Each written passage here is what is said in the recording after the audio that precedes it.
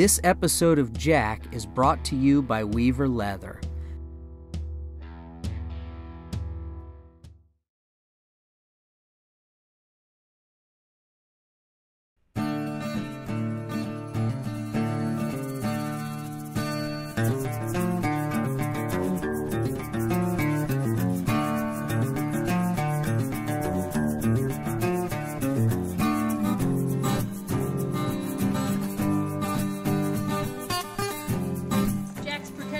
Ready to go into freestyle.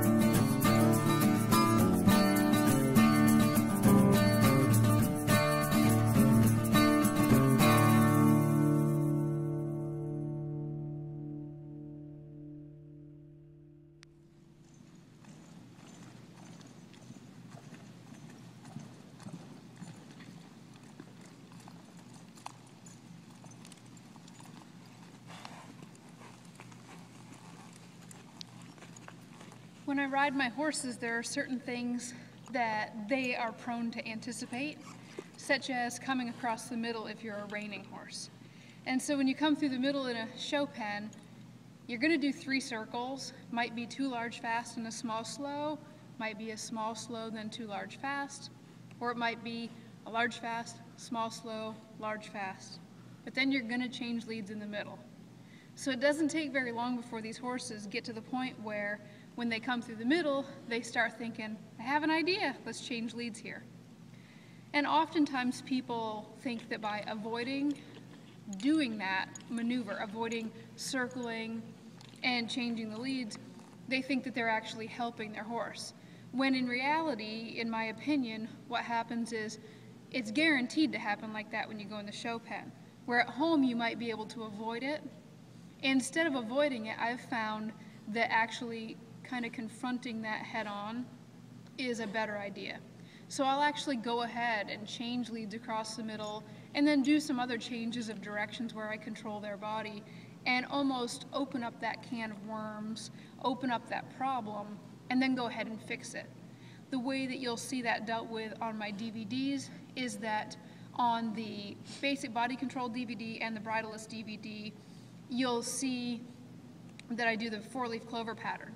And a lot of times in the 4-leaf clover pattern, people think that, yay, it's great when they first start doing it, and then after they've done it for 10, 15 times, like meaning 10, 15 different rides, then the horse starts to know the pattern, and then problems start to occur, and that's usually when I get an email that says, do you have a different pattern? And that's actually when the training begins for me, is when the horse knows that we're going to go up there and turn left and up there and turn left, and they start trying to fall in, duck and dive and do different things because they know what's coming. That's when the training begins. So a quick tip would be figure out what the horses are going to anticipate and then figure out a way not to avoid it, not to add to the problem, but a way to address the issue to where you can actually deal with it, to where you can get through it as opposed to avoiding it.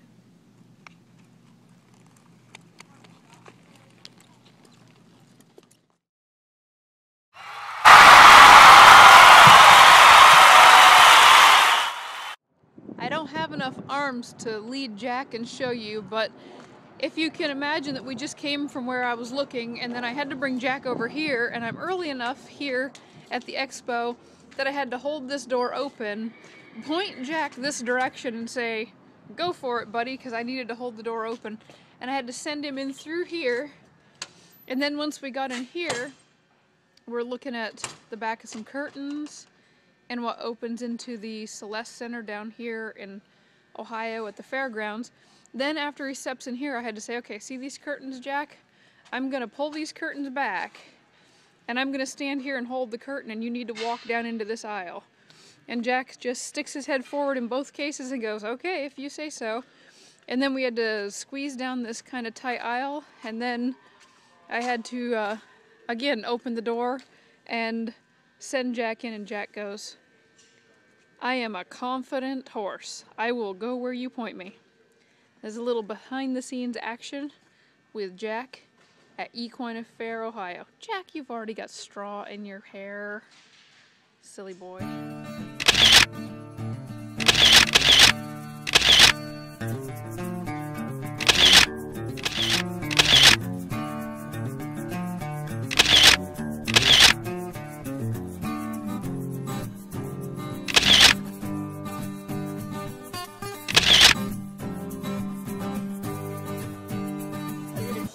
Lunch. On the run. Peanut butter and jelly. Isn't that good?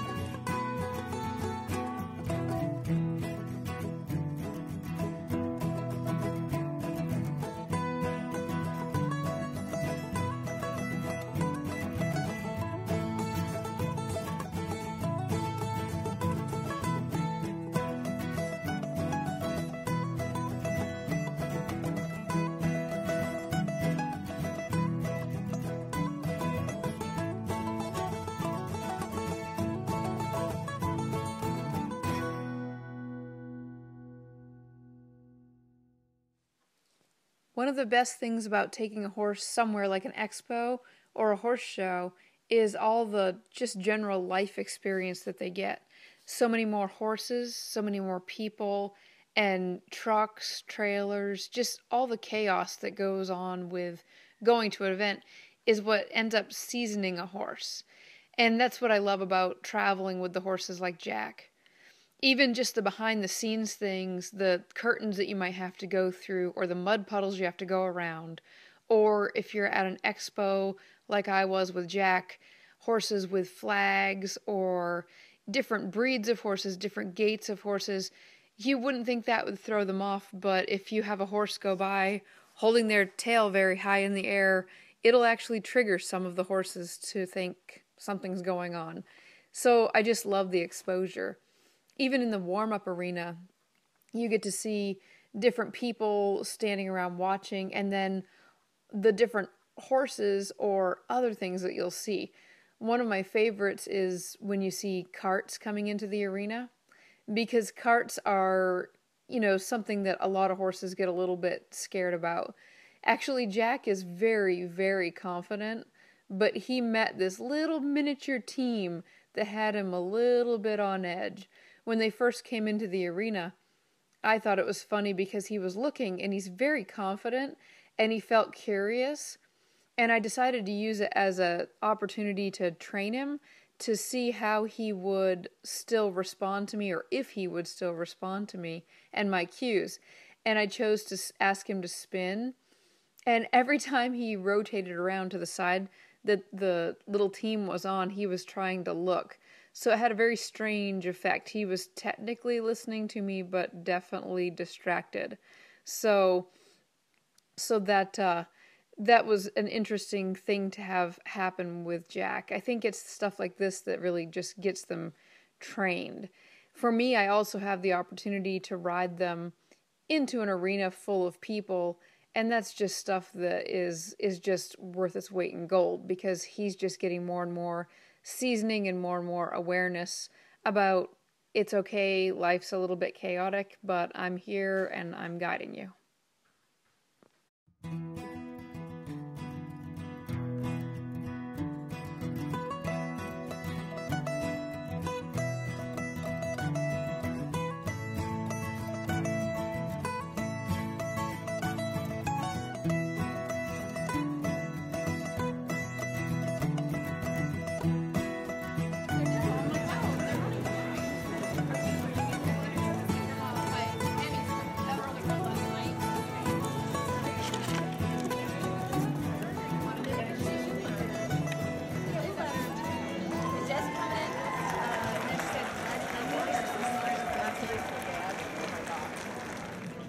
Stacy Westfall is an AQHA and NRHA freestyle reining champion. Westfall was the first woman to take part in and win the Road to the Horse competition.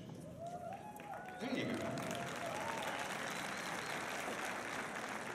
With her husband Jesse, she presents clinics at venues throughout the nation to inspire and teach people how to build better relationships with their horses. Today, she'll be presenting Teaching Woe from Beginning to Bridleless. Please join me in welcoming Stacy Westfall. Thank you. Well, I'm glad you came out this afternoon. How many of you have been following Jack's story on YouTube? Very good. Yep. I'm doing a goodbye video. Because my horse is over here somewhere. So I think it's kind of funny that he's kind of closed up in the booth. Everything's closed. Try sneaking up on him.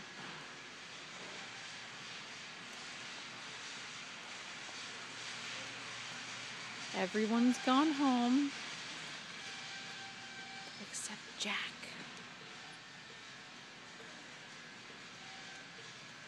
Who does not appear to be distressed by this development.